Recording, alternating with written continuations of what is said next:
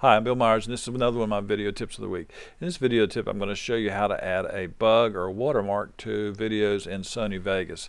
If you look on the screen here, I have a video track, an audio track, and I've created another video track on top, and this is where we're going to put our watermark.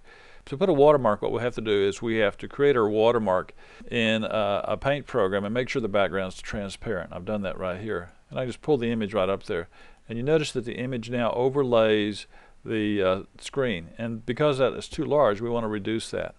To do that in Sony Vegas, we move our mouse up to the event pan crop, and on the event pan crop screen, probably the first thing we want to do is change the zoom level so we can see more of the screen.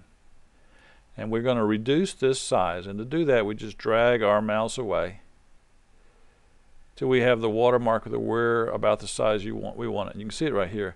We can position the watermark by moving this box around. Again, you may have to zoom a little bit more to see it all.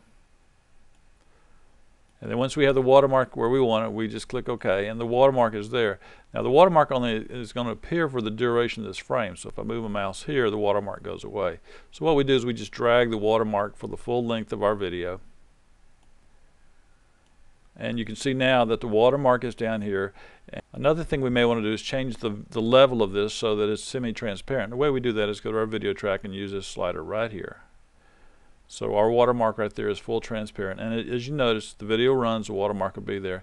The watermark can be a graphic or it can be a text. You can do the same thing by using the media generator, which means you just right click and insert text media, and you can type in your domain name if you wanted to as a watermark.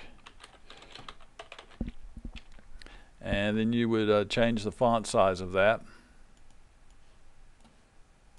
say about 24. We would go to effects, we'd want to give it a shadow so that it would show up, and then under placement we'd place it right over here. And again, just like we did before, we can put that watermark, drag it to full length of the screen so it's on all the time. So that watermark is there, and we could delete the one we created earlier and have that text watermark over the entire screen. Anyway, it's that easy to add a watermark in Sony Vegas or Sony Movie Studio. I'm Bill Myers. This has been another one of my video tips of the week. Find more like this at www.bmyers.com.